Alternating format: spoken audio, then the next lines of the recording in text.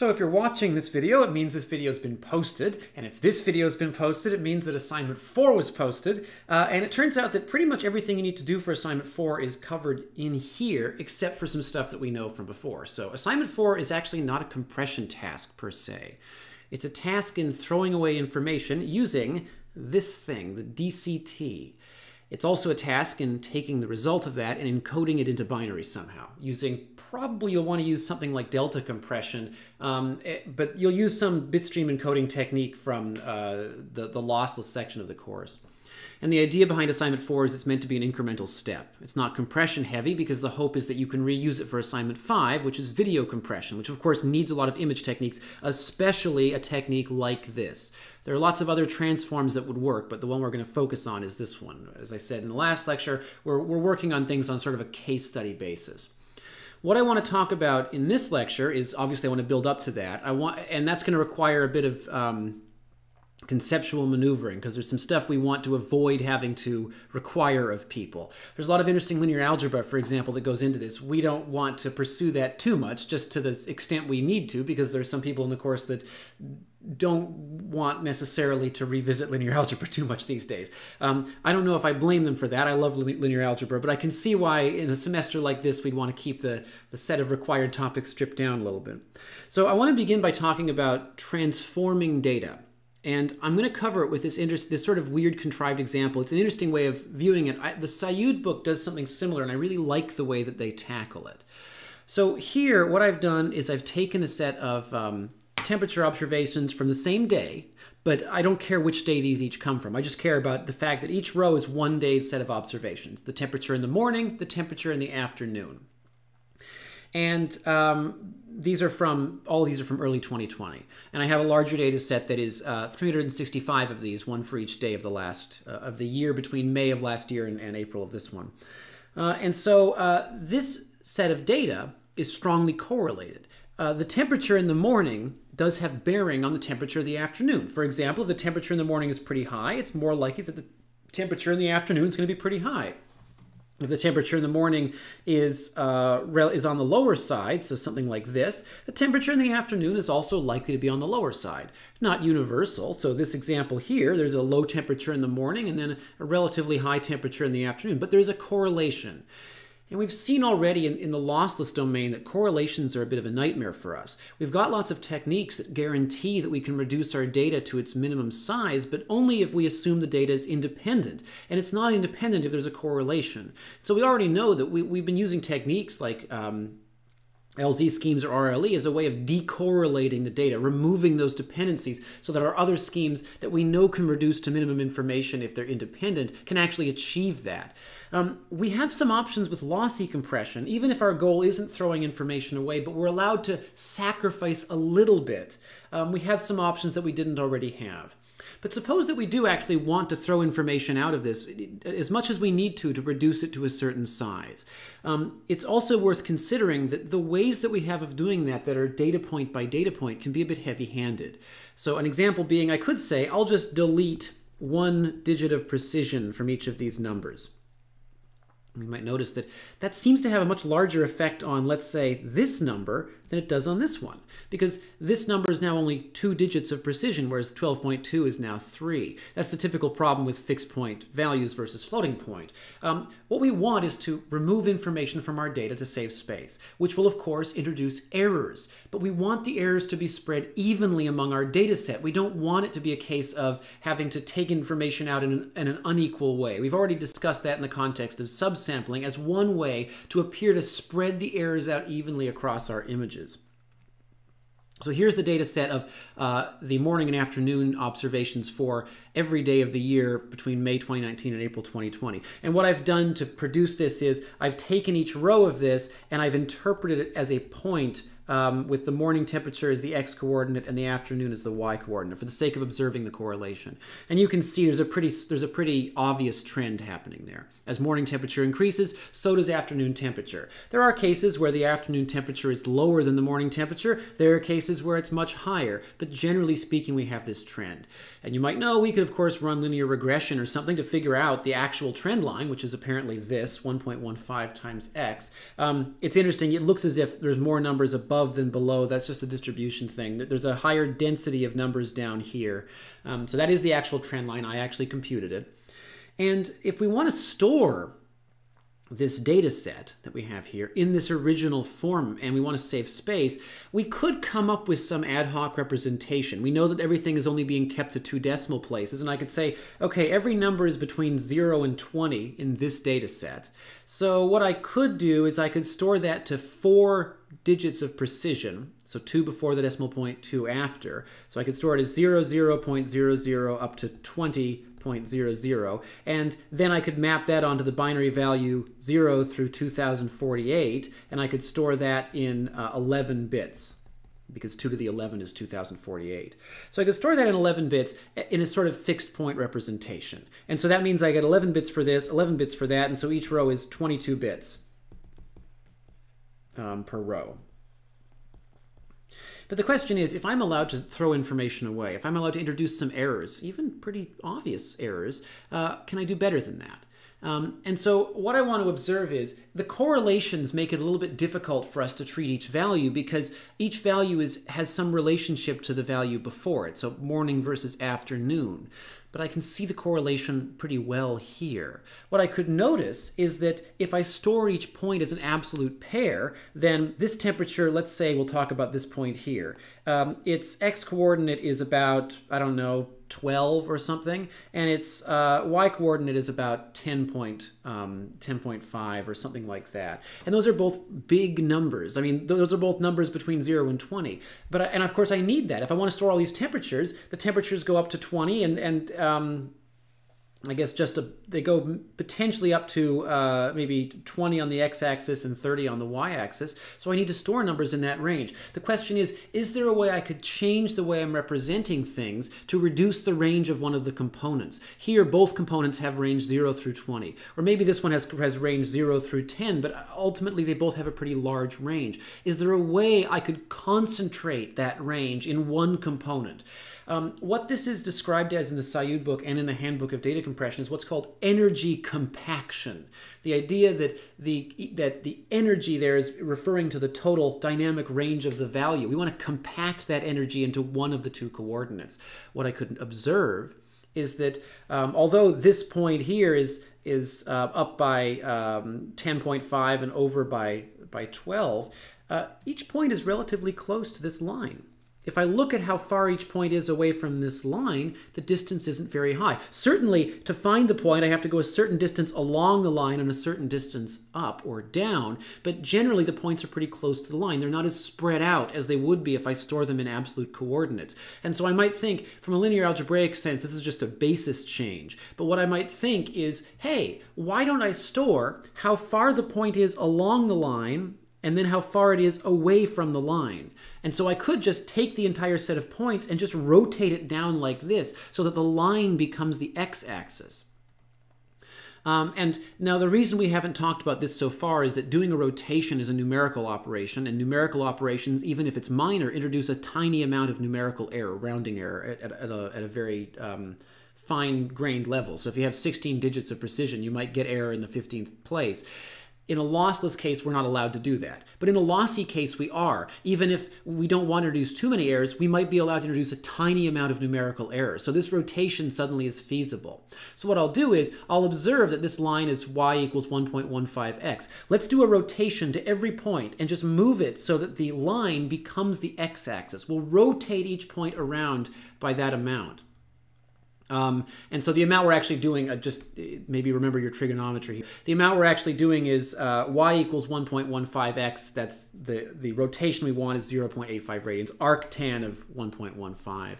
So I rotate each pair by that amount. And so now this is where the line was before. It's this value 0 in my transformed coordinate space. And notice that my transformed coordinates, the x component still goes. This is how far I am along the line. The x component still goes from negative, I guess, -7 or so, all the way up to 35. In fact, it's actually a larger range than the x component of the previous plot, but not by much. And the y component only goes from about -3.5 to +5. So I've compacted that energy into the x component. I've reduced the range of the y component. Now, the way I did that was with a linear transformation. I have a few ways of viewing it. So I could view each point as just a column vector and then do something like this. And then I use to perform a rotation, I can use this rotation matrix. If I view each point as a single vector, then what I'm computing is basically this product m times p. Just to set things up for later, though, I could view the entire set of points as one big matrix, where each column is one of the different xy points. And then I could multiply the two matrices together. So m times p, multiply on the left by my rotation matrix m. And that computes the complete rotated representation of every point in one operation. The reason I want to frame it that way is because later we're going to see transformations that manipulate the entire data set at once, not just rotate each point. This is the part where we're gonna skim over some of the linear algebra here. Don't worry about it. We just need it for justification reasons. Although linear algebra is great. So I can compute my entire set of rotated points, p prime, using this matrix multiplication. If I want to undo that, if I want to reverse the transformation, what I would do is I would say, well, I have my rotated set p prime. I have to which of course is equal to the original points times the rotation. What I want is to undo the rotation. So I would compute this value, m to the negative 1, which is the inverse of m times p prime, equals inverse of m times p, and as we know, we can reduce that to this. And the inverse of a matrix multiplied by the matrix, assuming the matrix is invertible, which this one is, ends up just being our original set of points. And it turns out that what's nice about this, the reason that I'm using linear algebra for any of this, is that it turns out this rotation matrix has a property, which is that it's orthonormal, which again is great, and I want to talk about that for an hour, but I'm not going to. That means that its inverse is just its transpose. So if I flip all rows to be columns, then to compute this thing here, so m transpose is this value, so cos theta negative sine theta, cos theta. This is m transpose. This is actually also equal to the inverse of m. And so if I have the rotation matrix, it's really easy to compute the inverse. And so I can invert the transformation this way. The reason this is significant is, yes, this is math, like the computer has to perform a calculation to do this, but it's very straightforward. It's a very fast calculation to perform compared to a lot of transformations we could do. If I do that rotation, I end up with this transformed coordinate system where the x value ranges from -7 to 30 and the y value from -4 to -5, or to +5, more or less. Now you might also observe, you might have looked at this earlier thing and said, wait a minute though, isn't this a good use for delta compression? If we know that the afternoon temperature is similar to the morning temperature, why don't we just save values morning, we'll call it m for morning, and then afternoon minus morning. So we'll compute it in a delta representation. That works too. That does compact energy a little bit. And I've done that here. So if we do that, it doesn't compact it as much. Notice that this one, the range of the x axis is -7 to 30 and the y is -4 to 5. Here we go from x -5 to 20, so x doesn't have as much range, but y has a larger range, -4 up to about +9. So this rotated representation compacts the energy a bit better. It puts more information into x and takes more information out of the second coordinate than this one. And the books talk about this, about how there's a lot of theoretical stuff we can do to demonstrate that a particular transformation has better energy compaction, that it stratifies the data better. So we actually have lots of options. This is also a linear transformation. It's just that this doesn't compact as well as the rotated representation. Okay, so here's my rotated data once I'm done. And notice that we've got large x coordinates in a large range, y coordinates in a small range. Let's try this. To save some space, because I know that my x-coordinates still have to be represented in some large number of bits, I'll use 11 bits for my x-coordinate again, and I'll represent them as numbers from 0 to 20 with 2 places of decimal precision, noticing that there are no negative numbers in the x-coordinate in this small data set. And then I will take my rotated y values and just round them to integers. So -1, 2, 1, 0. I just round the integers, and then I store the integers in 3 bits. I think this should actually be 4 bits because I have to store negative values. I think I missed that on the first pass. If I do that, if I manipulate my transformation, so here I've modified my data, I've conspicuously modified it. If I take this modified transformed data and I try to invert the transformation, so I unrotate, then I'll get what I'm going to keep calling reconstructed data. Because it's not my original data. It's not really decompressed. It's reconstructed. I took a modified representation and then applied the inverse to it. And I get this. And notice that certainly here I've introduced a very deliberate error to everything. But it doesn't seem obvious where the error is. It's more diffuse in the result. And we can actually compare the original data to the reconstructed. So here, for example, 8.14 and 12.27. They're both off by about 0.05. 7.88, 8.13. Ooh, this one's pretty bad. This one comes to 8.18, 7.87. So there's a bit more error in this one. 5.11, 8.26. 4.79, 8.55. So yeah, we've introduced a decent amount of error, but we've stripped away a whole ton of bits. And the error has been diffused between both components, morning and afternoon, and among all the rows of the table, although some rows feel it more. And I've managed to get rid of about 40% of the data. Maybe I've managed to get rid of a bit less if I consider that I was off by 1 bit earlier, but I'm still down at least 30%. I've gotten rid of 30% of the data. I've introduced a decent amount of error, but the error has sort of been spread evenly among the whole thing.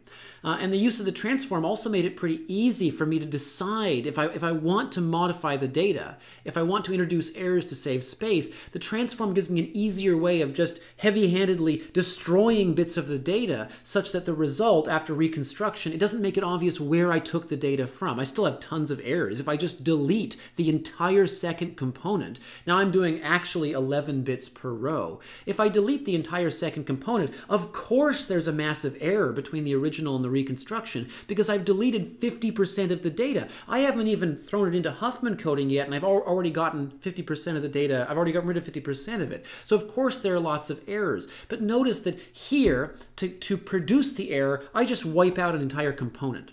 I don't have to surgically go in and modify the data. The result in the reverse transformation diffuses that error among all of the pieces of data that I had. So I could, of course, truncate or round the original data. I mean, I could just choose to get rid of a specific amount of precision from each thing, or I could round it to the nearest integer or something. But it's pretty difficult to find a way of saving 50% of my bits and evenly introducing errors. So an example being, if I just delete half of the decimal places, so I delete 2 decimal places from this one and 1 decimal place from this, then maybe I've saved half of my bits. But of course the error hasn't been introduced evenly. So using transformations is one easy way for us to view the data in such a way that we can choose, we can surgically remove certain details across the entire data set. And obviously it's a case of having a good transformation to use, and this example didn't use a very clever transformation. But we'll discover if we have a good transformation, it's really easy to surgically remove detail. We've actually already done this. We've applied transformations already. In the last lecture, we took our RGB images and we transformed them to YCBCR. Oh, yuck. Put an extra space there. Before we subsampled. So we knew we were going to throw away information. We were going to throw away color information. But first we transformed to a different coordinate system where the loss of that information would be less noticeable. We want to apply the same logic, not to colors specifically, but to detail. But to detail in the full image. In fact, we're going to treat each color plane separately. So if I look at the Y color plane, I want to be able to transform it in a way that makes it easy for me to remove details, to stratify the input data by something convenient to me. In this case, I want to remove image detail with the finest details removed first. I don't want to pixelate the image. I don't want to blur the image if I can avoid it. I want to slowly, with fine precision, remove details to get rid of some of the information. If I just begin pulling colors out of pixels, like applying median cut or palletizing the image, that's not very precise. It's the same problem as modifying this original data. I want to put it in a coordinate system where I can make obvious uniform modifications, like truncating the entire data set, as opposed to have to take each pixel and fiddle around with the colors. And so it turns out that there exist transformations, like the one this lecture is about, that can separate, in a sense, stratify the image by detail. And then then we can modify that transformed representation to reduce image quality in a way that's less visible to a human observer. We know that we're throwing information away one way or the other, but this allows us to choose better which information to throw away to get the maximum benefit. And we can throw that, and which of course allows us to throw more information away before somebody notices. So then I guess we have to take a quick digression, which is to talk, I guess, about, we obviously have a problem here. There's error. And clearly, if I'm doing something like this, I can tolerate a certain amount of error. So how do we measure that? How do I know how much error I have? Now, it's hard because what does it mean to have error? It depends on the use for the data. So instead, what we're going to come up with, at minimum, for the sake of having a rule of thumb, if nothing else, is a comparative metric. I'd like to have a way of globally measuring error such that I don't know what a good number is, but I do know whether a given data set has more or less error than another one. That's all.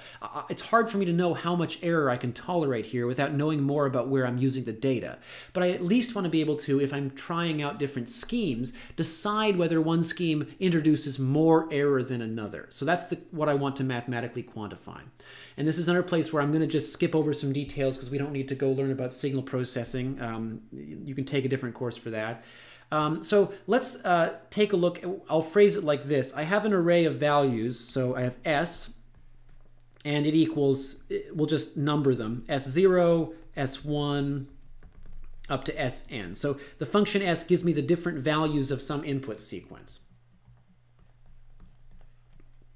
And then I compute some representation T, so a vector T0, T1, up to Tn, that is meant to be an approximation or reconstruction of S. So we have to know for this metric which was the original. So in this case, in this example, this would be S, this would be T.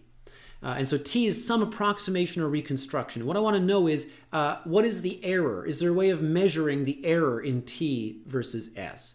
And the metric we're going to use is called PSNR, peak signal to noise ratio. And the reason we're going to use it is because for images and sound and things, this tends to be a good metric to use for measuring to some extent the error that we're likely to see in perception. So if we define this quantity mean squared error, which is pretty much what you expect it to be, the average of the squares of the difference between S and T.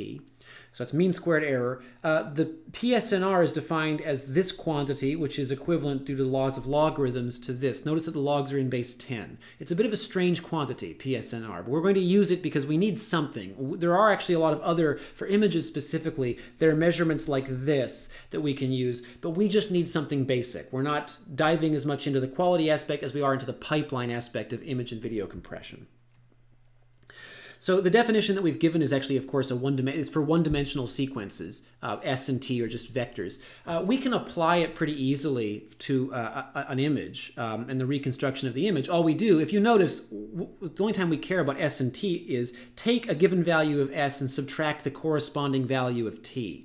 That's easy to generalize into the 2D case. We just flatten the image out into a long array of pixels. We just take every row of the image and concatenate it together into one big array, and then compute this for that. If we want to compute PSNR for a color image, we have a few options. Usually, because we care about perceptual differences, if we're using YCBCR, it's often better to compute either separate PSNR values for each color plane, so Y and then CB and then CR, because there is a different value to human perception of the Y color plane versus the other two. We could compute PSNR just value by value through an entire RGB image. So in other words, we flatten each RGB pixel into an array of size 3, and then we flatten the entire image into a long array of individual numbers, where we get, the red value for pixel 1, the green value for pixel 1, the blue value for pixel 1, the red value for pixel 2, and so on. We could do that. We could compute PSNR based on that, but we do want to accommodate the fact that the PSNR for, let's say, the Y channel, we want that to be higher than the PSNR for the color channels, because we know that people can see differences in the Y channel more. So I'll come back to that later, but that's one way of measuring this. For the sake of today, what I'm going to talk about is mostly the use of PSNR for single vectors, and so it's not as big of a deal. PSNR itself is actually dimensionless. It's just a synthetic quantity, and you can see the log in base 10. I mean, where are we getting that from? For some reason, we typically measure it in decibels because it's a logarithmic scale, and decibels are used as a logarithmic scale for other things in signal processing. We need to be very careful about using PSNR as an absolute number. So just because we achieve a PSNR of X doesn't necessarily mean anything, but we can use PSNR comparatively. If we have two different compression schemes and one produces an image with a PSNR of X and one produces an image with a PSNR of Y, we could use that as a basic means of comparison. Another issue here, just like at the beginning I mentioned that the way compression ratio has been defined in our course is a little bit different than what I would prefer. The same is true with PSNR. I usually like low values meaning good things. But here, a high PSNR is a good thing. We want the highest possible PSNR. It's a logarithmic scale, so a difference of 1 is actually significantly, like going up by 1 is technically going up by a factor of 10 in whatever units we're working in, even though that doesn't mean much given that it's a synthetic quantity. So a high PSNR is good, but it's hard to decide in an absolute sense what PSNRs correspond to legitimately good-looking images. Although it seems like, as a rule of thumb, we sort of want 30 to 50 for high-quality, lossy compression of images and video. And in particular, MPEG, which is the video version of JPEG, I guess, to be very reductive, the Motion Picture Experts Group has decided that they believe if you're considering a new trick to use in compression, if you can observe a PSNR change of this amount, 0.5, then that's considered perceivable. So if you can change your compression scheme such that the PSNR increases by 0.5, that's considered a perceivable improvement in quality. So between this set of original data and this reconstruction, we have a PSNR of 35 decibels. By comparison, if we do this one, which is where we completely deleted the second component, the PSNR is 22. And so we can easily use the significant difference there to say this is a higher global quality than this is. And that's the extent to which we're going to use it. We're not going to see it on assignment 4. Assignment 4, again, is incremental. But we're just going to leave this here as a bookmark for a way of computing PSNR. I'll post a program to compute image PSNRs later. So now back to this, the subject of transformations. Here's a function. In fact, I've told you what function it is. It's a sum of two, a linear combination of cosine functions. It's periodic because it's actually a waveform. And so it's going to repeat the same thing, infinitely in both directions. And notice how the waveform is a little bit irregular. And it's because it's a sum of two cosine waves, and so there's some cancellation happening down here, which rounds out this trough, and some additive. So there's subtractive cancellation happening here, and then the two waves add together to sharpen up this peak up here every time. We know already, because we know the formula for the function, that this function is a sum of two cosine waves. And we can actually draw the two cosine waves. So the f is a sum of the multiples of these two things. And so the reason why that's significant is that if we look at the waves, we notice the cancellation that's occurring. So this peak and this trough cancel to form this sort of flattened thing, whereas this peak and this peak add to each other to create an even larger peak in F. And of course, we probably knew already that if you have an infinite waveform, you can construct it as a sum of smaller waveforms. And that's the way that, if you think about it, that audio signals are represented as a sum of different waveforms. In general, if we have any infinite and periodic function, we actually have it is the sum of a finite number of sine or cosine waves. But that's not our problem. Our problem is discrete functions. We've got an array of values, an array of a finite number of values that is not necessarily periodic, although it might exhibit periodicity, which is why I'm getting to this example. So here is a discrete function, essentially an array of numbers. I've plotted it as this sort of real valued representation, but it is a discrete function, and it's we'll call it Q. Here's the problem. Give me a continuous function f that matches q at all of these points. And I don't care what it does everywhere else. So f can do something like this for all I care.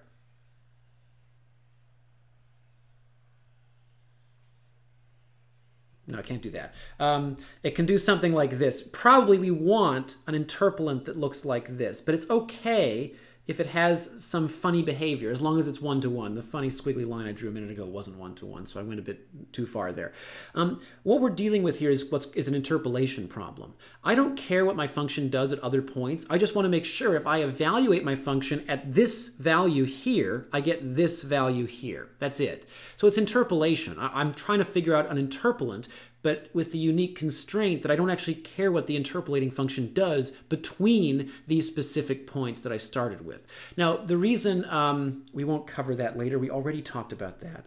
So you can see the slides were designed in a funny order.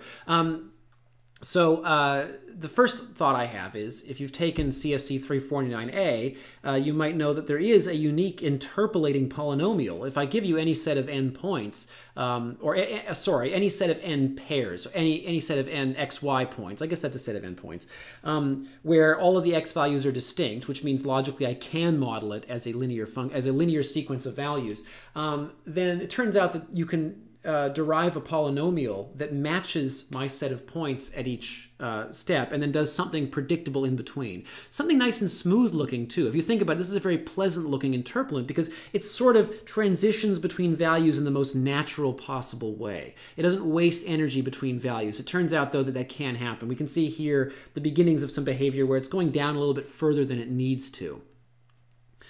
It also is sort of nice because it turns out that the interpolating polynomial exists even outside of my source data set. Not that we care. We could use it for extrapolation to some extent. We can write the interpolating polynomial as this set of coefficients, c0 times x to the 0, c1 times x to the 1. The reason why that's significant is that my original q was this sequence of points. So q of 1 equals 6, q of 2 equals 15, q of 3 equals, I don't know, 17. And now my transformed representation is this thing p, where it's just a question of what these coefficients are, c0, c1, up to c9. We're going to see, though, that this transformation, even though really it transforms an array of values into a different array of values that I can use to reconstruct it, it's not ideal. Because if I delete a bunch of these terms, if I get rid of everything, let's say after x to the 1, and I look at the resulting polynomial, I don't get anything close to what I started with. So here I only use the powers x0, x1, x2, x3, and x4. I deleted all the other ones, and it's just way off. I mean, even though I only deleted half of the information, I'm only approximating one of the values even close to accurately. So this transformation doesn't work. And the reason it doesn't work isn't, if you think about it in the grand scheme of things, it's not that surprising because if you look at these values, they don't really look like a polynomial. This set of input values, it goes up and it goes down. Certainly polynomials can have that behavior. This one with degree 9 certainly does have this behavior. But generally, we expect polynomials to go up or to go down. And the turning around that we tend to see out of polynomials is the result of polynomial of interference. But generally speaking, polynomials go to infinity in one direction or the other. On the other hand, if we look at this data, certainly the data doesn't look like a bunch of sine waves, but the data goes up and down, not unlike what periodic functions do. In fact, if we look locally, there are places where the data looks quite a bit more like a waveform than like a polynomial. And so it turns out that actually, if we have a set of n linearly independent functions with respect to our input set of points, we can define pretty much any combination of those, a combination of those functions for any set of functions that will interpolate a discrete set of points. So I have this set Q of points. I can choose what functions I use to build up an interpolant for it. I could choose to use polynomials like x1, x squared, x cubed, whatever, but I could also choose to use something like waveforms. In fact, why don't we see if we can do that? Find a way of representing this discrete function using a linear combination of cosine functions, just cosine, not sine functions. And why I want to do this is what I just mentioned, which is that there is some evidence here of a little bit of periodic behavior in this function. It goes up and it goes down, it goes up and it goes down. Polynomials can do that, but that's not their home turf. Polynomials in general, we expect them to come from infinity and then go to infinity, or to come from infinity and then go to infinity this way or something. But waveforms go up and down for eternity. So here's one cosine function. In particular, this is the function f of x equals cosine of 0 times x. And we can see that, of course, that's actually a constant. So a linear combination involving this will just be a constant. So there's one cosine function. It's not doing a very good job of interpolating the function. It makes sense that the best interpolant we can do with a constant function is just sort of the average value. If I use two cosine functions, so I mix in one more waveform, I can get this interpolant, which is a little bit closer. So at each step here, the red function is the one I'm folding in, and the green is the sum of all the ones I have so far. I mix in a third one, I mix in a fourth one. Notice that the frequency is increasing as I go. So the wavelength is decreasing and the frequency is increasing. I mix in another one, and another one, and another one. And as I go, the frequency gets smaller and gets higher and higher. And over time, slowly, as I add more and more of these cosine functions, the green line, the sum of all of what I have so far, gets closer and closer to the real set of points Q. Now, the reason this is significant is, unlike our polynomial representation, where it was perfect when we were done, but awful if we cut it off in the middle, as I add more and more of these cosine waves, I get closer and closer to my function. But even if I stop here, I think there's a note about this in a minute. Okay, well, I'll just stop here. Okay, so even if I stop at, let's say, 4 functions, that's not great. The green line isn't doing great, but the green line's doing pretty good given that I only have half of what I need. We should expect, if I have 10 data points, I should need 10 cosine functions to interpolate it in general. Just like if I have 10 data points, I need a polynomial with degree 0 with 10 coefficients going up to degree 9. And so even if I stop halfway, okay, I have 6 cosine functions here. Sure, there's some error in some cases. There's a bit of distance there. But hey, it's actually pretty close on most points. In fact, as I mentioned earlier, the function exhibits the most periodicity around this area. And if I notice, the cosine functions get pretty close on those data points with only 6 cosine functions, but I can, if I want, get perfect accuracy if I get 10 cosine functions. It turns out this is a linear algebra thing that we're not going to worry too much about. If I have 10 points, 10 linearly independent cosine functions, or frankly sine functions or just about anything else, 10 linearly independent functions in a linear combination will be able to perfectly match my original points. So I can define a transform representation of my original function q as a linear combination of these 10 cosine functions. And what I would be storing as a result would be the coefficients that I'm using. So q can be phrased as c0 times the cosine of something, and then plus c1 times one of the other cosine functions, where the actual values inside the cosine call is just a function of x. And so it's fixed with respect to those. And so all I have to do is, changing the coefficients, I can change what I'm interpolating. So if the values in Q change, all I have to change are these coefficients to change what I'm interpolating. The same way that if I use a polynomial interpolant, any polynomial interpolant on 10 points will have c1 times x, c0 times x0, c1 times x1 up to c9 times x9. The exponents on x do not change. And so with respect to a fixed set of 10 linearly independent cosine functions, I can interpolate any sequence of 10 points, any vector of 10 points. And so the observation I want to hold on to for later is, I use 10 cosine functions, I can perfectly interpolate my original.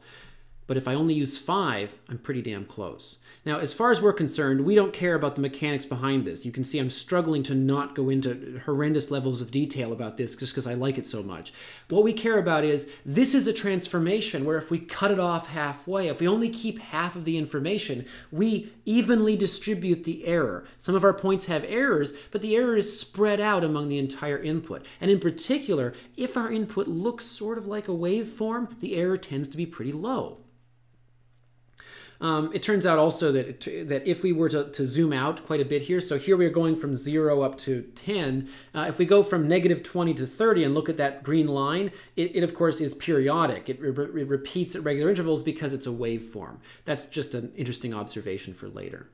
So here's what I care about. First, I can frame, if I have any set of values, so let's say a discrete function g sub u. So what I mean by discrete function is it's only defined for a specific set of input values, let's say 0 to n minus 1.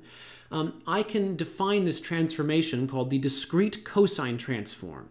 And the discrete cosine transform is this function g, also defined for 0, 1, 2, 3, up to n minus 1, these values, where it consists, the values of capital G are coefficients, and those coefficients refer to multiples of cosine waves. And if I take that transform representation, I can run it back through the inverse discrete cosine transform to recover my original function. And to be clear, as long as I don't do any funny business like what I'm about to do, if I take a function g and I produce its discrete cosine transform, and then I take the discrete cosine transform and I invert it using this, I will get back the original function g in full resolution, assuming perfect real arithmetic is being used.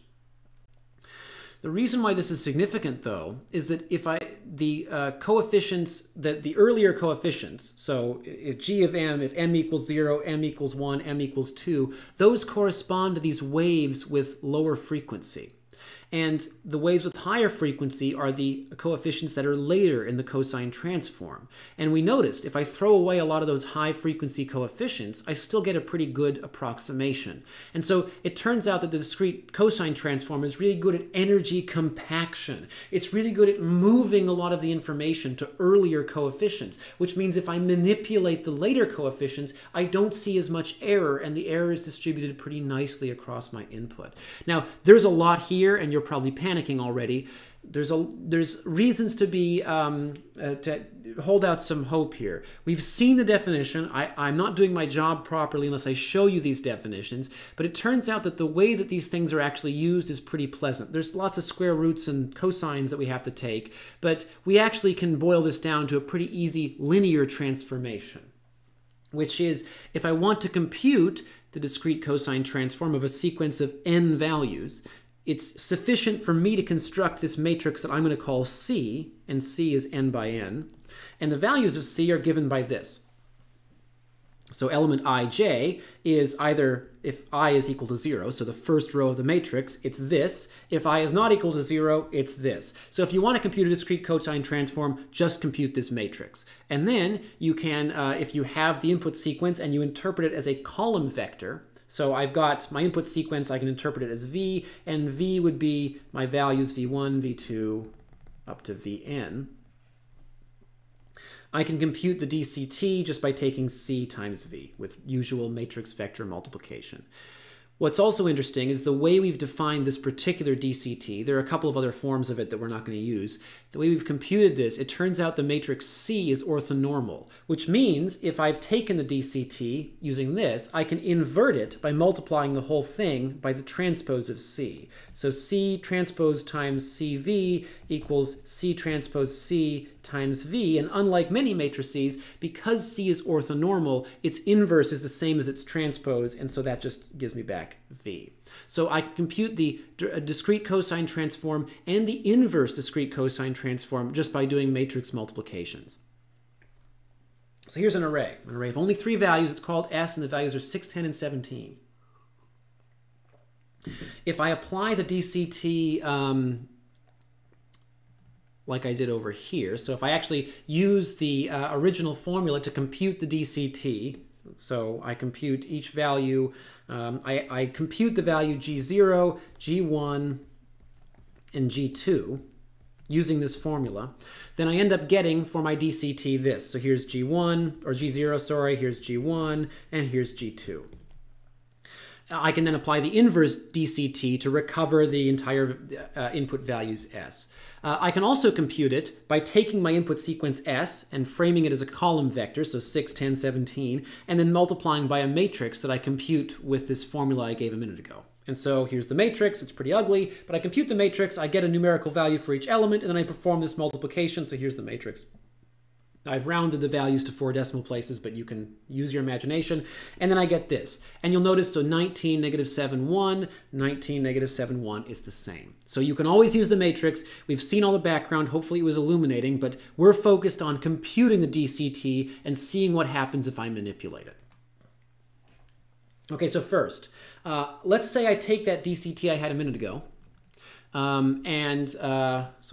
I'll use the one on this slide. So 19.0526, there's a bit more precision if I need it. Negative 7.7782, 1.2247. Suppose now that I truncate it, or I round it to 2 decimal places. So there is nothing after 1.22, nothing after negative 7.78. So I have manipulated it. I have modified the data to save information. If I take this manipulated representation where I definitely deleted stuff, so I rounded this to, let's see, I did round. Yeah, I rounded this to 0.78, and this turned into 1.22. I deleted some information. If I compute the inverse DCT, I get back the original sequence. So even though I definitely deleted information from the DCT, it doesn't show up at all if I take the inverse. So that rounding had no effect on the accuracy of my original. What about this? Let's take the DCT and let's truncate everything or round everything to an integer. So I guess this would become negative 8 here. And then this would become 1. Is that what I did? Yeah, negative 8. So 19, negative 8, and 1. I round to the nearest integer. I've clearly removed a lot of information from the DCT here. If I do that and I take the inverse, this is not the original array. The original array was 6, 10, 17. On the other hand, if I round this, if I take this and I round it, so I'm going to write round to int. If I round it to an int, I do actually get 6, 10, 17. And if I know that my original array is actually integer valued, like I do in an image, then this rounding means I do actually have my original data back. So I was storing the DCT as an integer, and after I did the inverse transform, I'm within rounding distance from my exact original array. But that shouldn't, maybe that doesn't prove any point, because obviously my original array was 3 integers. All I've done is managed to find a way of storing the DCT in 3 integers. How have I saved myself any work here? What if I do this? I throw away, so I still do the integer rounding, and then I just delete the third component. And the idea here is for compression, I just wouldn't store the third component. I would send you the DCT and we would both understand that the third component was gone. I wouldn't bother sending you a 0. The inverse DCT here would round to 5, 11, and 17, which is pretty close to the original sequence because, I mean, when I consider that I deleted 1/3 of the information, I deleted one entire element of the DCT, I ended up with a result when I reconstructed it that was only off by 1 in each component at most. This is only off. This is off by 0. This is off by off by 1. This is +1. It's only off by a little bit, even though I threw away 1/3 of the information in my input. Now, on the other hand, so the key observation is if I throw away the last component, I get something that's pretty close. What if I throw away the first component? Well, if I do that, this is garbage. I get something that's way off. -5 instead of 6, negative 0.82 instead of 10, 6 instead of 17. Wait a minute. You know, this looks a lot like my input array. So my input array was 6, 10, 17. This is off by about 10, this is off by about 10, and this is off by about 10. That's interesting. Let's just hold on to that for later. So the reason why we like the DCT is that, in a sense, this is a very non-scientific way of phrasing it, but if I look at the DCT of a value, if I have my sequence S and it equals S0, S1, up to Sn, and I have my DCT of S, and we'll call them D0, D1, up to Dn. If I have my DCT of S, it turns out that, in a sense, the coefficients are sort of sorted in the DCT into descending order of significance. Because these higher coefficients correspond to very high-frequency waves, they likely affect very relatively high detail changes between values. Whereas the lower coefficients correspond to much lower frequency waves, which can have an impact. And if we think about, like, you know, if we plot S0, S1, S2, up to Sn, the lower frequency waves are more likely to have a large impact on adjacent values, whereas higher frequency waves tend to have a relatively less distinguishable impact on adjacent values.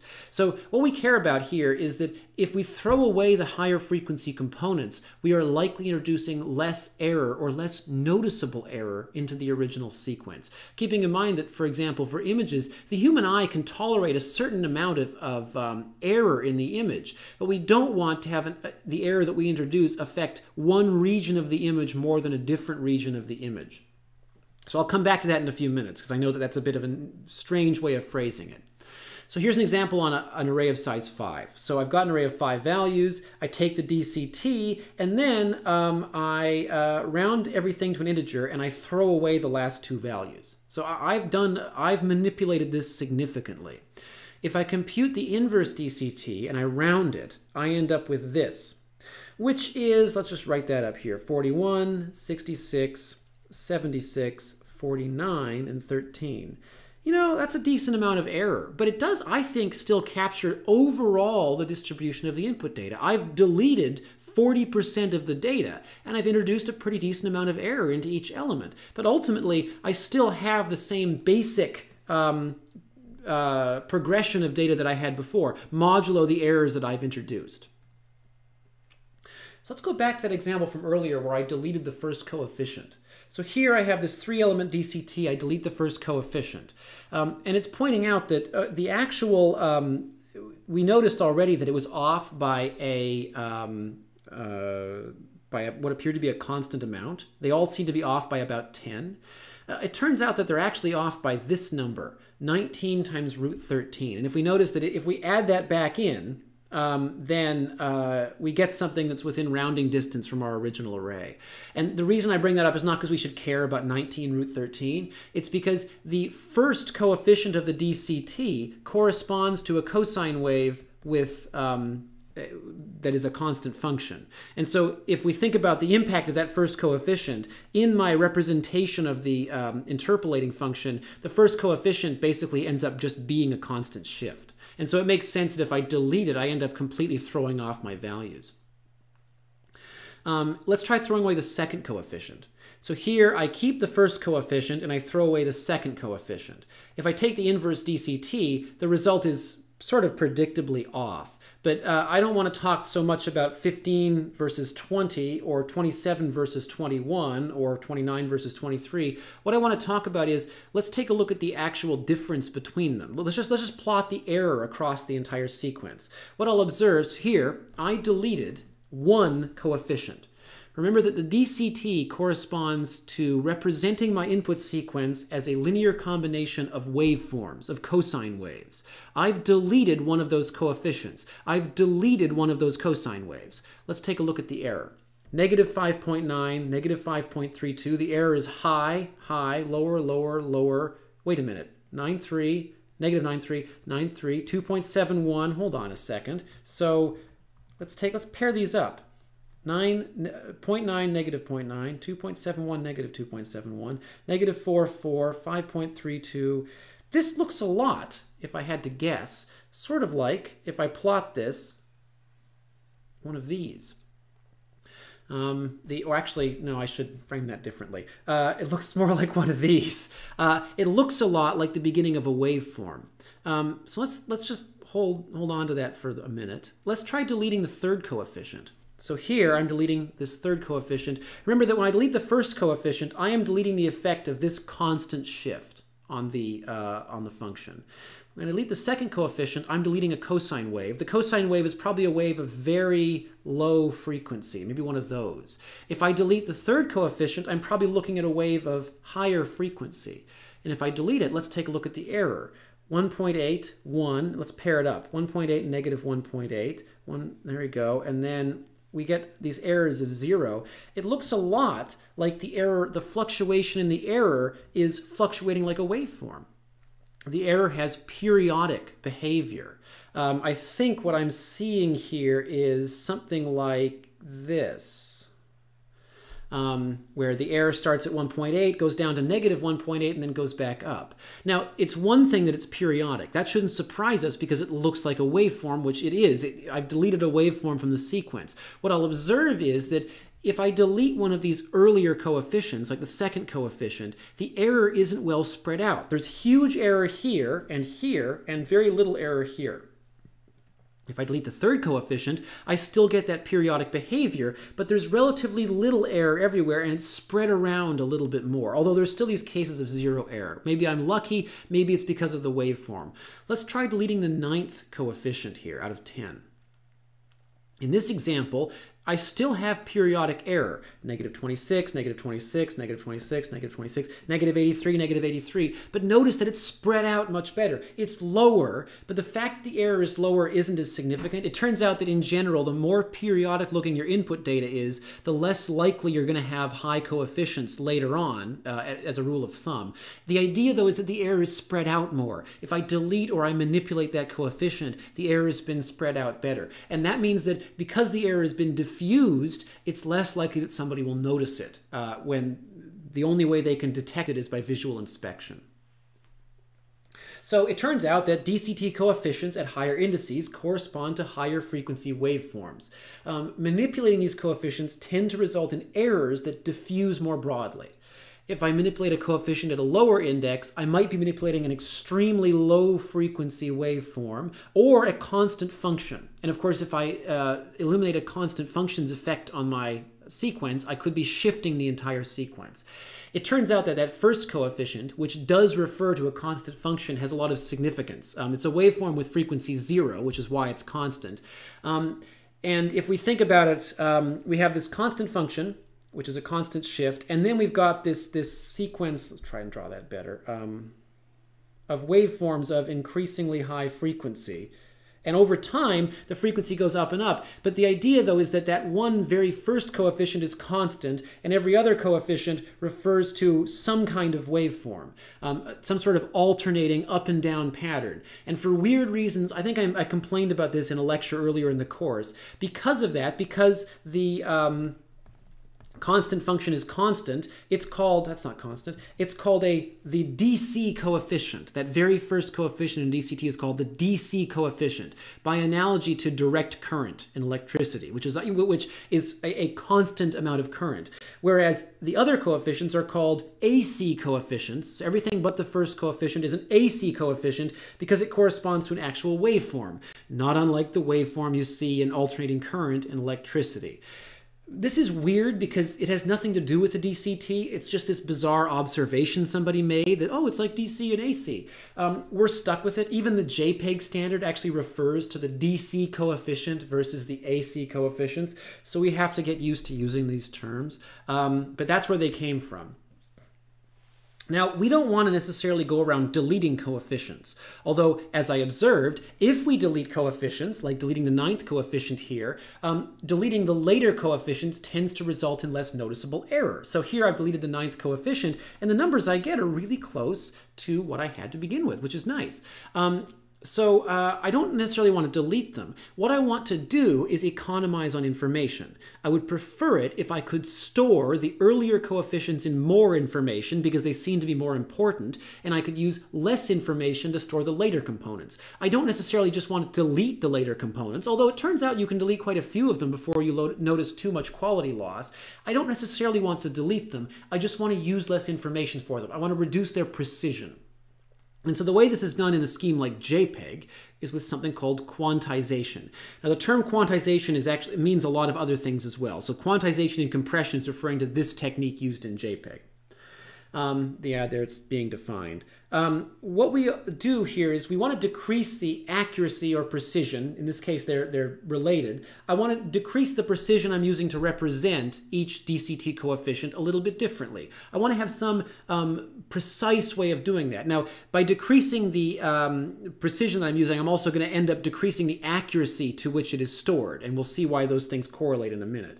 It turns out that this is actually mostly useful for things like, I don't know, compressing a photograph versus line art, because basically the way the DCT has to be manipulated is a function of the type of data I'm compressing. So I'm trying to think of a good example here. Basically, it's if my image data looks like this, if I plot the brightness value of my pixels and the function looks like this, a typical photograph might have a brightness profile that looks like this from left to right. Whereas a typical piece of line art could have a bunch of abrupt transitions between colors. And if I try and represent this function as a sum of waveforms, it's easier, I can do it with fewer coefficients likely because this is already looking pretty periodic. On the other hand, in particular, this situation, these are basically transient signals.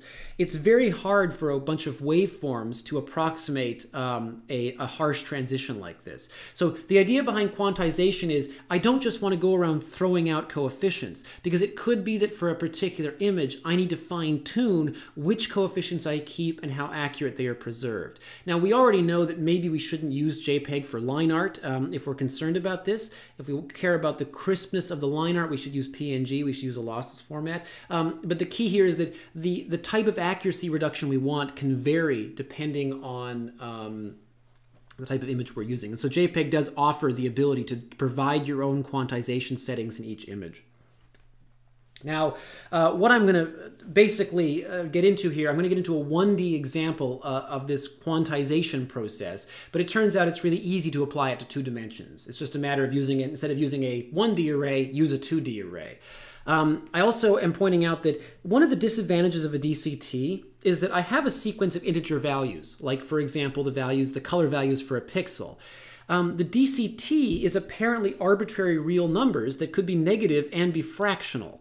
And therefore, I at minimum probably want to at least round them to integers before I send them, because I'm otherwise actually sort of increasing the amount of information that I have to send. So the idea behind quantization is not only to round the DCT to integers, but maybe do even more reduction of precision by dividing it by an integer first. So I'll show that off here. First, let's take some sequence of n input values, just like before. With image data, let's assume that our sequence is in the range 0 to 255. That's, I think, a reasonable assumption to make for our 1D example, because it's going to be what we get for an image. Now I'm going to define what we're going to call a quantization vector Q to be an integer array where the values of the array are also in the range of the image data, except that there can't be any zeros, and we'll see why in a minute.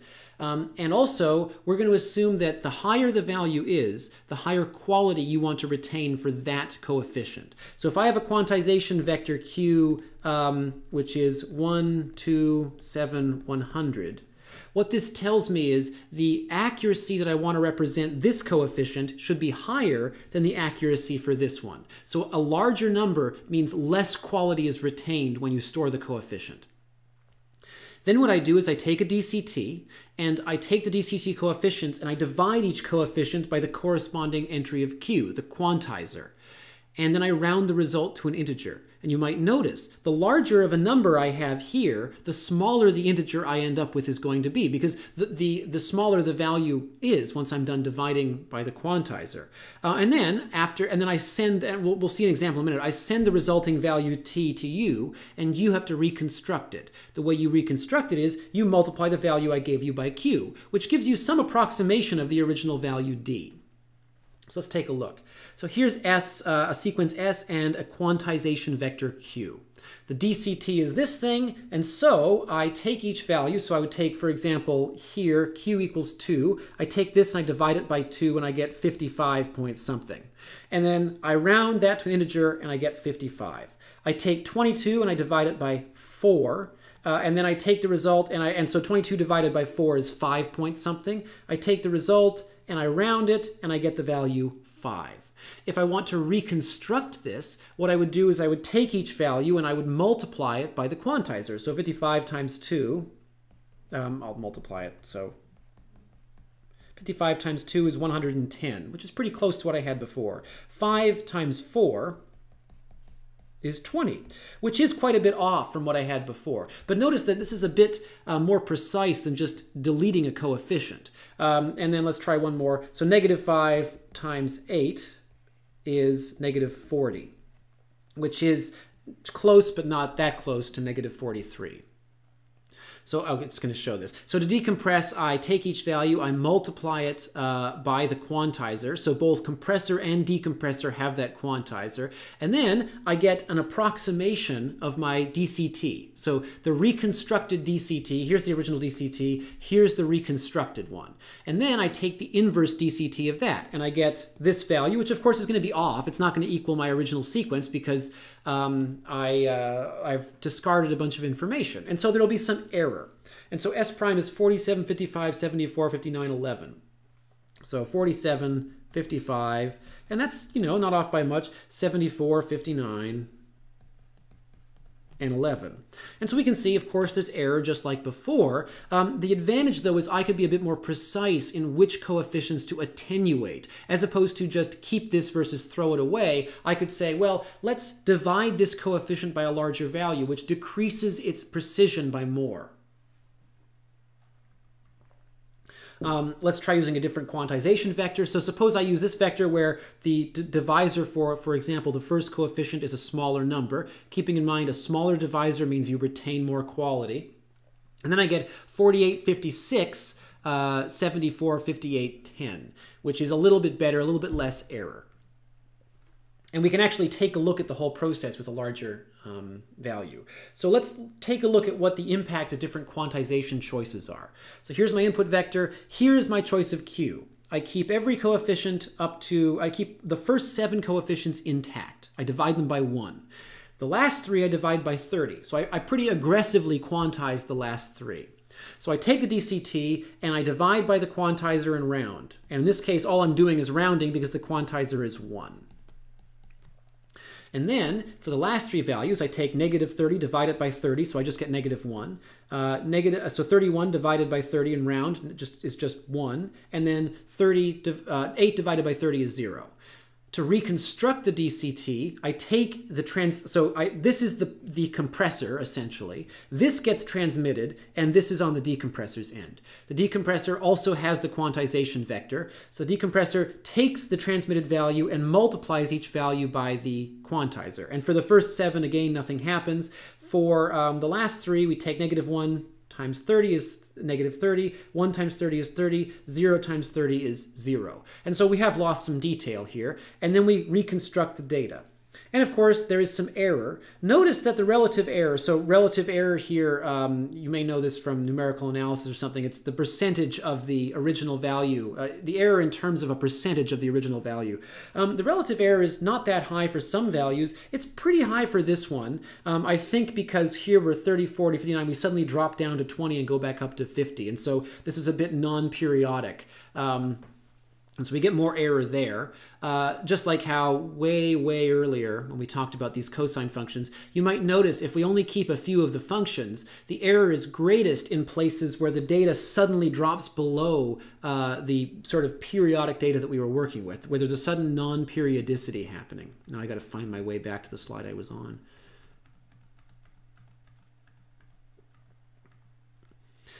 So the reconstruction, of course, produces error. The error is relatively low, even though I pretty much went to town on these later coefficients. I reduced them to very small numbers. So quantizing them will produce a smaller integer representation, which will be significant later. But it also introduces a lot of error. On the other hand, if I were to aggressively quantize the first, so just to be clear, with the last 3 things quantized to 30, the PSNR is 30. Remember that high PSNRs are good. If I instead quantize the first 3 coefficients, the PSNR is 24, and the error is much more observable. So the relative error is 35%, 19%, 10%, whereas in the previous example, there was only one case where it was above 10. So the choice of the quantizers is significant, and in particular, forcing the quantizers to be higher later in the vector tends to produce higher quality results. I can still quantize low coefficients. So there's nothing wrong. Like here, I was setting all of my low order coefficients to have a quantizer of 1. I'm still allowed to quantize them by 2 or 4 or something, but it's useful generally to ramp up from left to right. And here I have a PSNR of 30.24, which is pretty close to the one I had originally, even though I'm quantizing a little bit more aggressively in the middle. And the key here is, if I do this quantization, the reason we're doing it this way is, look at my transmitted sequence. The higher my quantizer, the smaller the resulting transmitted value, which means if I'm using large quantizers, which means I'm having a larger reduction in quality, the transmitted values are smaller. And think about how this makes it easier to compress them. If I take these values and before transmission I compress them, let's say with delta compression or with Huffman coding, now it's way easier to do that because it's likely that there's a smaller set of values to work with. Certainly delta compression will be pretty productive on this compared to, for example, something like this. These transmitted values, the magnitudes are too large and the difference between adjacent ones is too large to get much mileage. Whereas here, the values are relatively small, even though I'm actually getting a higher quality than I was in this case. So on assignment 4, what it'll come down to is compute a DCT, quantize it somehow, you can choose how, and then find a way of encoding the result. Probably I'd say start with delta compression, which is what JPEG uses. JPEG also uses Huffman coding, but you don't need to worry about that for assignment 4. If I have highly correlated values, so here's a sequence of values that might be a sequence of 10 adjacent pixel Y values like I would see in JPEG. These are highly correlated. They're all around 100. They sort of jump back and forth around between 100 and 110. For highly correlated values, notice how I'm quantizing everything by 16. I'm dividing every single value by 16. I get this transmitted sequence. I am transmitting the number 21 and then 9 zeros. And you know delta compression can make short work of that. What I end up getting actually has pretty low error. And the PSNR is just about 30. It's pretty close to what it was in the previous example. Now, of course, it's different input. But I can do really aggressive quantization if I'm working with highly correlated values, which we generally assume we are in images. In a photograph, it tends to be the case that if I look at several adjacent pixels of a photograph, they are going to, if I look at one color plane, have pretty similar values. And that means that once I do this quantization, I've got something that I can really work on with something like delta compression or RLE, or both. Here's some other values here, and I'm also quantizing these aggressively. I'm actually getting above 30 decibels PSNR. So what does this mean for a 2D case? So it turns out there is a two-dimensional DCT. Here it is, have fun. But we can compute it using a matrix as well. So the way we would do this is first we would represent our image by a matrix as opposed to a vector, like in the one-dimensional case. The DCT, if my image is an m by n array, my DCT would be an m by n array of coefficients. Just like in the one-dimensional case, if I have an n-element vector, the DCT of that is another n-element vector. And now we'll see in a few minutes that JPEG actually only ever does 8 by 8 DCTs. It splits your image up into 8 by 8 blocks. We're going to talk about what happens if we do a DCT on the whole image. But I would recommend doing the 8 by 8 block transform. So we can do the DCT with this formula. So to compute coefficient ij of the DCT, you apply this formula to the image. That's fine. It turns out you could also compute the DCT using a matrix. If you compute that matrix from 30 slides ago, and you have a 2D array, an n by n array, it has to be n by n because of the way we're doing this. If I have a square array of values and I want to compute the 2D DCT, I have to do this. So it's not as simple as the 1D case. I have to do two multiplications. I multiply on the left by my DCT matrix C, the same matrix as the one-dimensional case, and I multiply on the right by its transpose. To invert it, so I have my 2D DCT D. To invert it, I multiply that on the left by the transpose and on the right by the original matrix. Now, it's worth noting that if you have an image and you don't already have this matrix pre-computed, it's better to probably just evaluate the formula to compute the DCT. On the other hand, if, for example, you're doing lots of DCTs of the same size, pre-computing the matrix can save you a lot of time because matrix multiplication is generally faster than this. And it turns out that actually, in the case of JPEG, which just does 8 by 8 DCTs, you could hard code in the 8 by 8 DCT matrix into your code. And that's what I've done in my implementations. I don't even bother computing it. I just hard code in the values and then use them. I want to talk a little bit about what a DCT actually looks like in 2 dimensions. This is all aspirational. I just want to give some context. So in 1 dimension, a DCT is a way of viewing a sequence of values as a linear combination of these cosine waves. So the question basically is, how do you map that onto 2D? Well, what you're working with are 2D cosine functions. So I'll skip back over here. So here is an example, for example, a 2D cosine function for coefficient 2, 2 in a DCT, in a particular DCT. Notice how there's a dark region, a light region, and a dark region, and the same thing, light, dark, light. So it is just overlaid cosine waves vertically and horizontally, axially aligned cosine waves. There's the 4-4 version, so black, white, black, white, black, and then same thing here. And there's here's the 4 here, and so okay, 4-4, and then here's an extremely large coefficient. So if we look at an image of this actual dimension, 500 by 335, here's the coefficient at approximately, I'm going to try and draw it on here, somewhere around this location in the matrix, the coefficient corresponds to this pattern. And you can see that if the image is a linear combination of these little checkerboard patterns of different resolutions, the one with extremely fine resolution doesn't contribute very much to the macroscopic detail of the image.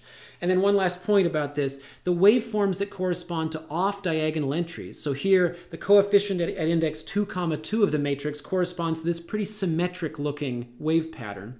For 4-4, also a pretty symmetric looking wave pattern. If you look at it, it exhibits symmetry. If I look at off-diagonal entries, so row 4, column 2, the waveforms that correspond to those are stretched. So they're elongated in one dimension. And so what I end up with, basically, is this matrix that tells me how to reconstruct my image by combining together multiples of these waveforms. And they can be really fine, high-detail waveforms, these high-frequency, fine-grained things. And so the idea is that just like in the 1D case, eliminating the influence of this high frequency pattern on the image is likely to result in less subjective loss of quality than eliminating the impact of, for example, this. The contribution of this waveform on the image, if I view the image as a sum of all the different waveforms, including this one, if I delete this waveform completely, it'll have a, so bright areas here would be areas where the waveform has a high value, it would probably have more of an effect on this region of the image than on this region of the image. So if I delete a low frequency waveform, it's more likely to have a localized effect on the image. Whereas if I delete this waveform, the places where I'm going to be missing data are probably more likely to be here, or in the negative case, here, as opposed to in the middle. And in this case, it's hard to even quantify exactly where the detail would be removed because it's happening in so many tiny locations. So let's talk about what happens if I take a DCT of the entire image. So here's what I'm going to do. I take my original image, and then I take the DCT, and I keep every coefficient in the upper corner of the matrix, and I set everything else. Actually, I shouldn't draw it on the image because it's not the same as the image. I get, if I compute a DCT of this 500 by 335 pixel image, I get a matrix that is 500, 335 by 500 formally, 335 rows, 500 columns. What I do is I get this DCT matrix. I'm going to keep every coefficient in the upper quadrant and set everything else to 0. And so I call that truncating the DCT to 50% of width and height. I am throwing away 3/4 of the information. And I get this. 3/4 of the information is gone, and I get this image. And if you glance at it just the way it's being represented here, it looks pretty high detail. We can zoom in. So there's my original image, and there's the DCT truncated. And if you flip back and forth, you might notice there is an appearance of a little bit of blurriness showing up in the middle. What I actually want to call your attention to is, take a careful look. Try zooming in on this. You might notice there's something strange happening there, a strange pattern. I like to think of it like the pattern of sand on a beach after the tide has gone out. So keep that in mind. Here's what happens if I truncate the DCT to 25% of width and height. So here's my DCT matrix for the image, and I truncate it down to this, 1/16 of its original size. 1/16 of the total coefficients are kept. Every other coefficient is set to 0. I'm keeping 1/16 of the information in the DCT. And if I look at this, there's the original, there's the truncated one. Now in my previous case, in the original, I had this. In the truncated one, let's clear this. Original, here's the truncated. There's a tiny difference if I look at them right next to each other like this, but it's not very distinguishable. And if I just showed you this, except maybe if you picked up on what's happening there, it likely wouldn't be an obvious difference in detail. Here, though, if I truncate it to 1/16, I notice some blurring, some pretty unpleasant looking blurring. But what I want to, and so that's not surprising given the amount of information I've lost. I haven't just quantized my DCT, I've actually completely deleted most of it. What I want to observe isn't the quality loss, that's obvious. Notice the odd artifacts that I'm seeing here. I like to liken, not only is it blurry, this looks sort of like the surface of a golf ball. There's a strange sort of pitting pattern being created by the artifacts from truncating the DCT. Let's see what happens with color images. So this is a long description, but what I did here was I took the original image, I transformed it to YCBCR, and then I did a 420 subsample, which means I left the Y plane at full resolution, and I scaled the CB and CR planes to be one quarter of the total information, so 50% in each dimension. Then I took the result, and for each of the 3 color planes, I truncated the DCT by 50%. So what I've done here is ultimately I've stored 1/4 of the total number of Y values, and in aggregate 1/16 of the total amount of color information. Because first I scaled the color planes down, and then I threw away 3/4 of the result. So there's the original image, and there's the reconstructed image. So I subsample, I truncate the DCT, and then to recover that, I invert the DCT, and then I scale the color planes back up. I would say this looks pretty good. You can see a little bit of a loss of detail in the middle there, but it looks generally pretty good. Although, again, if you look carefully at that, there's something going on there. Here, I've truncated the DCT to 25%. So now for the Y plane, I'm storing 1/16 of the original data. And for the color planes, I'm storing 1/64. So there's the original image, and there's the truncated version. And again, it looks sort of like the surface of a golf ball. It's obviously lacking in quality.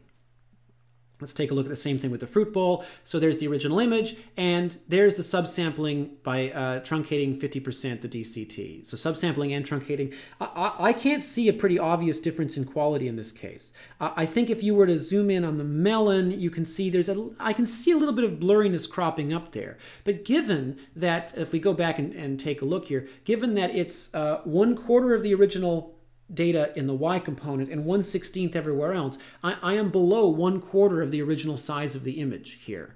And I've lost relatively little subjective detail with this image. Keeping in mind that this is not a very high resolution image either. If I had most JPEGs that we're likely to look at of this are higher resolution, and therefore the tiny pixel level differences are even less noticeable. So I can't see that much of an obvious difference in quality. Here I subsampled to 25%, subsample, and then I scaled to 25%. There's the original, there's the truncated DCT. So here I can see some blurriness. I can also see something funny happening here, and certainly there's something weird happening on the edges over there. That funny, it looks again like the tide has gone out at the beach. And that's actually an example of the classic artifact from manipulating or truncating a DCT. I can see it happening here, and I can see it happening here and here as well. It's an artifact called ringing. And the idea behind the ringing there is that it's to do with the impact of removing or adding waveforms. So here's an original image that is pretty difficult to compress with a continuous technique, because the actual waveform, if I look at the image, the brightness profile, it looks sort of like this. It has an extremely abrupt transition. Unlike other images whose brightness profile might be up and down and therefore can be approximated by waves really easily, imagine how hard it is to approximate this signal with a bunch of waves. I could use a wave that goes down and up, but then I have to use another wave to correct some of that, and the corrections I end up getting a waveform that approaches, usually you can view it as looking something like this. Right? And so we have to use a huge number of frequencies to get that abrupt transition. If I apply this DCT truncation to it, I get something that looks very strange. I not only get blurriness on the abrupt edges, on the abrupt transitions, but I also get some strange sort of ghosting effect happening here. If you zoom in, you might be able to see this, but let's look at it up close. Oh, here's if I truncate the DCT even further. So I truncate the DCT to 12.5% of its original resolution, both horizontally and vertically. And so we can see there's definitely something strange going on. In a sense, a sort of echo of the edge of that shape proceeds outwards and then fades away. Here's the original. Here is the truncated version from a minute ago, and here is a high contrast version. So this has been deliberately manipulated to show off the artifact. This is an example of ringing artifacts. So what was happening is those higher frequency DCT coefficients in the original, before I truncated the DCT, they were canceling out the impact of this waveform. But then I deleted them, I truncated it away, and so the DCT is clearly using a waveform of, I guess it's probably something like this. And we can see the effects. We can see that wave going up and down as it proceeds away. The reason, and you might be wondering, why is it only happening like this and like this? And the answer is because in the original image, we had to use some sort of wave function to approximate this in both horizontally and vertically. And so there are waves being used here that are being truncated, but those waves are not, we're not seeing the effect of canceling them out because there's no abrupt transition. So this is an example of ringing artifacts. You can also see some sort of like little square ringing artifacts spreading out diagonally as well. So the typical artifact, we like to be able to classify the typical artifact seen by each transformation. Pixelation is what happens from image scaling. We tend to get that color banding when we do color quantization. Subsampling results in color bleeding in those jagged edges. And if we truncate or manipulate a DCT, we get ringing artifacts, which this is a very obvious example of that. But actually, if you zoom in on the pair from earlier or on these areas I've circled, you'll see a similar thing. Not quite banding, because we don't get colors tending to a discrete band. Instead, we get this strange sort of alternating pattern that looks like waves, the result like sand on a beach, as I've said before, which is a ringing artifact, which is removing components of a DCT so that certain waveforms that are undesirable are no longer canceled out. So what's JPEG? We're finally there. We can talk about JPEG. What's JPEG? JPEG is, unlike things like Deflate, I mean, we spent some time with that RFC 1951 for Deflate, and it was nice. It was quaint. It wasn't a real standards document. It was written very colloquially because it was intended as a manual for programmers, basically. We liked that, I think. The RFC was weird to see such a document, but it was interesting. JPEG is an example of an actual standard, a standard of the International Telecommunications Union, of all things, from the early 90s. And that means the JPEG standard document is one of the most dry things in existence, and it's not a fun read. I'll post a link in case you want to torture yourself with it. Even though there have been a lot of competitors over the years, a lot of much better schemes have come into existence that have tried to replace JPEG. JPEG has lived on because everything supports it, and it does a pretty good job. And because it's such a weird, dry, formal standard, it actually has all sorts of features that nobody uses anymore. But here's what a typical JPEG image these days has had done to it. We took the image and we translated it to YCBCR. We then performed subsampling. We can leave the image at its original resolution in all planes, or we can reduce the resolution of each color plane horizontally or vertically or both. I would say generally it makes more sense to reduce it in both if we're going to reduce it at all. So that would be the 420 subsampling. So we subsample each color plane, and then we treat each color plane as a separate thing, as a separate array of values. We then take each array of values and we divide it up into 8x8 blocks I don't want to say pixels. I guess it is still a pixel at this point. We divide it up into 8x8 blocks of pixels. We apply a DCT to each 8x8 block. We quantize the 8x8 block using a quantization matrix, not a vector, a matrix. And then we take the resulting sequence of coefficients and we perform a sort of delta compression thing on it. And then we take the set of differences we've encoded and we encode those with a Huffman code. It turns out that the JPEG standard is full of all sorts of weird stuff that nobody uses. It actually has support for arithmetic coding instead of Huffman coding, but nobody ever caught on to that because arithmetic coding was encumbered by patent stuff when JPEG was invented, and it's slow, and so everybody just used Huffman coding, and nobody seems to use arithmetic coding for JPEGs these days. It still supports it. You could still use it, but it doesn't seem to be widely used. There's also an entire extra bit of JPEG for lossless encoding, which does something completely different. Nobody seems to care. Maybe it's because reading the JPEG standard is physically painful. It looks like if you want to store lossless images, everybody just uses PNG. So to be clear, JPEG only works with these 8x8 blocks. If it turns out that you have an image whose resolution isn't divisible by 8, the policy that is used is we just duplicate the last row or column of the image to extend the image outwards until the image's resolution is divisible by 8. So that's what JPEG does. So what that means is that in any case, once JPEG is done, it will always have an 8 by 8 set of blocks. There's never any blocks that are smaller than 8 by 8. Okay, so then it takes each block and processes it independently, and it computes a DCT of each block. That means it's going to compute a lot of 8 by 8 DCTs. In that case, I would recommend just hard code the DCT matrix in. You're only going to ever need the one, the 8 by 8 DCT matrix. So just hard code that in. Maybe I'll post the coefficients of that in a text file, but it's good to be able to compute it, but just hard code it into your code.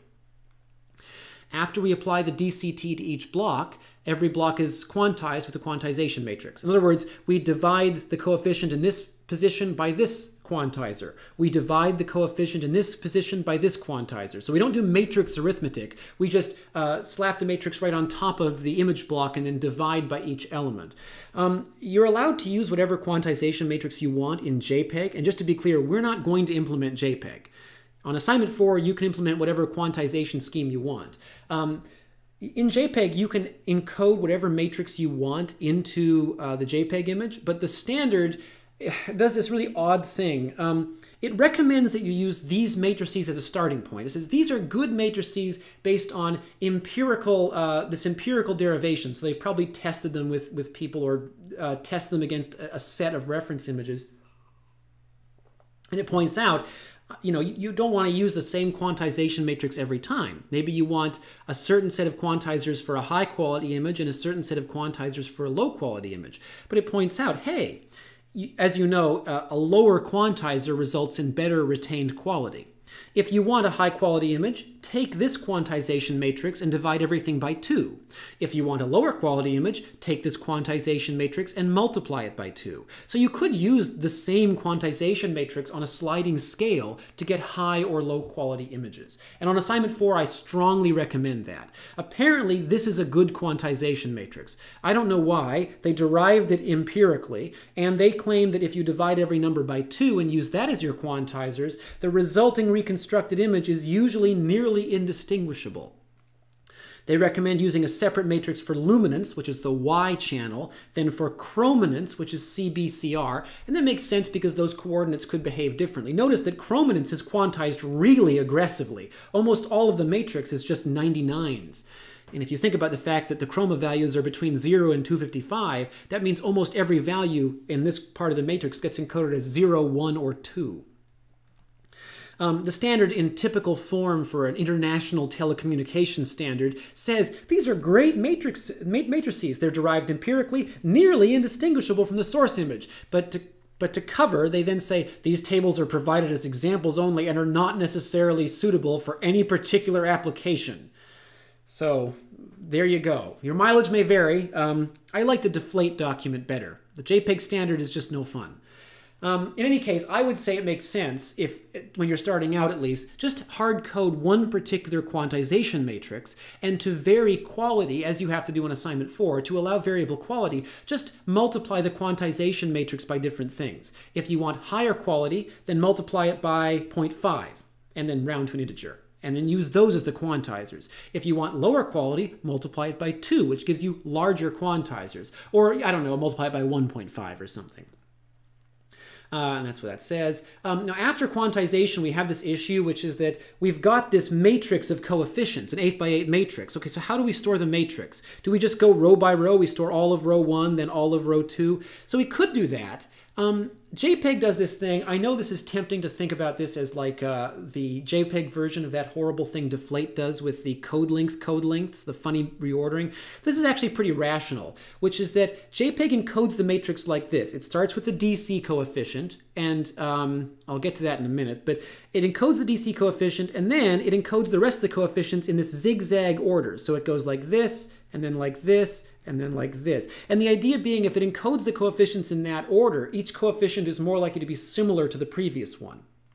and of a similar magnitude. They'll get smaller and smaller as you go because the quantizers tend to get larger and larger as you go diagonally through the matrix. And so we use this zigzag order. And I recommend trying this out. I know it's an extra step, but it's not that tough. And you can go get the exact coefficient matrix easily off of the internet. So it's not like you have to, or you could type it in. It's an 8x8 matrix. It shouldn't be a big deal. But basically, by storing it in this order, we produce a linear sequence that tends to be easier to compress. The sequence is then compressed with a predictive delta compression scheme. So go take a look at that topography lecture for inspiration there. It stratifies the coefficient by their distance from the DC coefficient, and the reason that's helpful, but it also not only does that, like we could do that by storing the matrix like this, stratifying it like this. The reason we go in zigzag order, like we go from 1 down to 2, and then from 2 to 3, and then 3 up to 5, is that each element we store is close to, in the matrix, the previous element that we stored. We maintain some amount of locality. JPEG does a bunch of other really hideous things that we're not going to worry about. One of them is you actually use 2 Huffman codes, one for the DC coefficient and one for the AC coefficients. The other thing is, because the DCT values can vary wildly, they can be like -1000 or +1000, what they do is, instead of just using Huffman codes for the actual DCT coefficients, JPEG uses this symbol offset representation. You might remember that in deflate, we would turn a length, like the length 1040, into a combination of like a length symbol, I don't know, 263, and then a bunch of bits, an offset. JPEG does something similar with its Huffman coding. It only actually, it translates each coefficient into a combination of a symbol and an offset. Then it encodes the symbol with the Huffman code, and it just encodes the offset directly. I was a bit surprised by that because it feels like they actually might be wasting some space by doing that.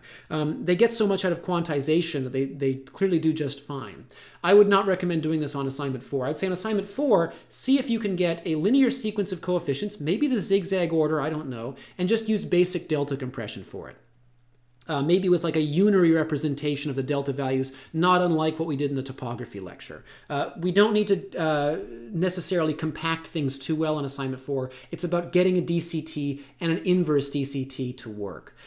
So we're not going to try and duplicate JPEG. We don't have time or patience for that. What we want is to get a full pipeline for lossy compression. So in assignment 4, you're provided with a program that reads an image, it converts it to YCBCR, and it subsamples it. All you have to do is perform some kind of DCT and encode the result. As I said, I strongly recommend delta compression for that.